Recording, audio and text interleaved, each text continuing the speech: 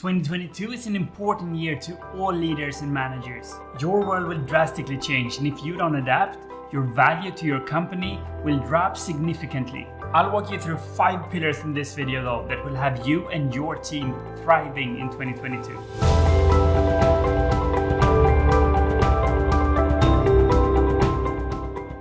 My name is Johan Peterson, and today I'll walk you through the essential skills that you as a leader will have to master in 2022.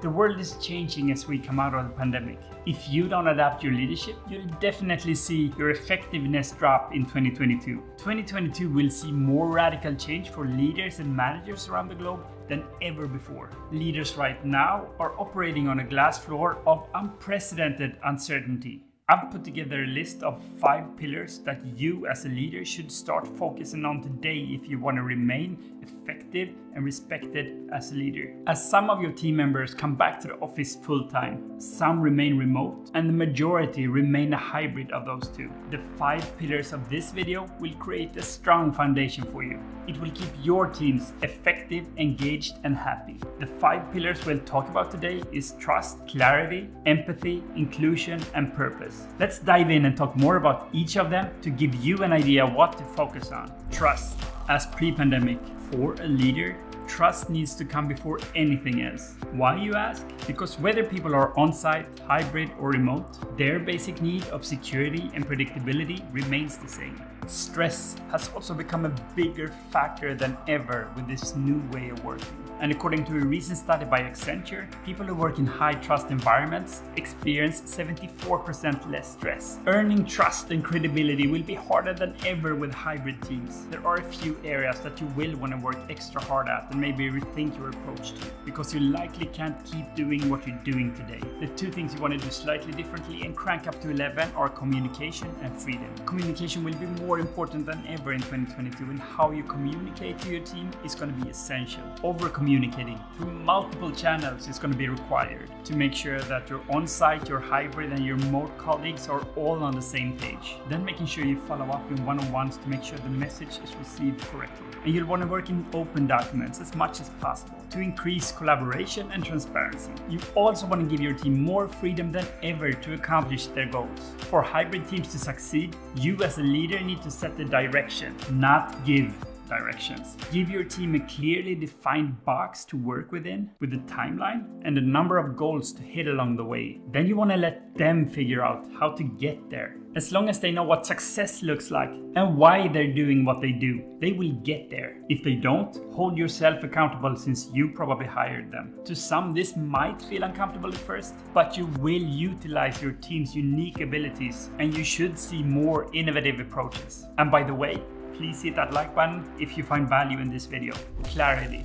While you should extend your team more trust and autonomy, you should also be crystal clear, even if your decision is unpopular. Being clear is always the best thing for your team, leaving no ambiguity or uncertainty. When people know what's happening, they can make the best choices. Be clear on things like working hours, and aim for consistency across the department and maybe even company. And you may want to introduce things like meeting days once or twice a week, where everybody comes into the office to collaborate. If you do that though, you want to make sure that people only book meetings on meeting days. Again, whatever works for your business. Going forward, if you're not doing this already, every single meeting needs a clear goal and a clear agenda. With increased video call fatigue, this is more important than ever before. So train your team in having effective, inclusive, and digital-first meetings. Be clear on what systems and platforms you use. Make sure everybody knows how to use them, and then be consistent. Too many will deter from the clarity that you're trying to achieve. When defining these new ways of working,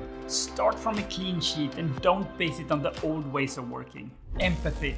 Empathy, the ability to understand other people's feelings, whether you've gone through their struggles or not, as one of the most sought after skills in tomorrow's leaders. Not surprisingly, since it will build a more healthy and productive workplace. Empathy has always been important to great leaders, but a few things you want to focus a little bit extra on in 2022 are these. Check in with people more frequently. Really get to know them and care enough to really sense when something is not okay with them, even if they're not telling you. Ask for feedback more often. Make a habit out of asking, if you were me, what would you do differently? Allow your team flexible work conditions. Let the team members work on their schedule as much as possible. Work with your remote and hybrid team members to build a great working from home environment that's ergonomic. Be more intentional than you've ever been before about making people feel seen. Try to find new ways of rewarding and complimenting your team members. With team members not being on the same hours and maybe in different time zones, make sure you rotate meeting times. Check in with people frequently how the meetings work for them and constantly adapt. Make a big effort to protect the work-life balance of your team members. With team members not being on the same working hours and maybe even in different time zones, make sure you rotate meeting times and check in with people frequently about the meetings. Then keep forever adapting. Inclusion. Inclusion has never been more important than in 2022, and let me tell you why. In many cultures, the reason people don't want to go back to the office post-pandemic is that the offices weren't inclusive workplaces. We have a once-in-a-lifetime opportunity now, coming back to offices in 2022, to rebuild cultures. This will be important not only to avoid high attrition, but also to remain effective. If you're in a bigger company, you likely have employee resource groups. Work with these ERGs to understand how you can help creating a better culture coming back to the office. If you're in a smaller company, have an open and safe dialogue on how you can improve. Purpose. If you thought purpose was important in the past, it will explode into new levels of importance in 2022. Research from Humu shows that people who don't understand how their work contributes to the company mission are 630% more likely to quit. People need to understand why they're doing what they're doing more than ever before. Every project and every task needs to be connected to the mission. As a leader, you need to tie the work of your teams back to the bigger picture of how what they do matters. So be clear on the why and the impact of everything your team does. If you take these 5 pillars, trust, clarity, empathy, inclusion, and purpose, to heart, you can keep your team effectiveness and engagement high as we move into uncharted territory in 2022. Remember to keep trying things, failing some, learning, and then constantly adapting. If you also want ideas on how to make remote work fun, I leave a link down in the description to a video that I made earlier. It will give you a number of ideas on how you can help your team have more fun while working remotely. I create videos on a weekly basis that will keep adding value to your life and your career. Consider subscribing if you want to grow your career and be happier at work. Thank you so much for watching this video. See you all next week. Bye.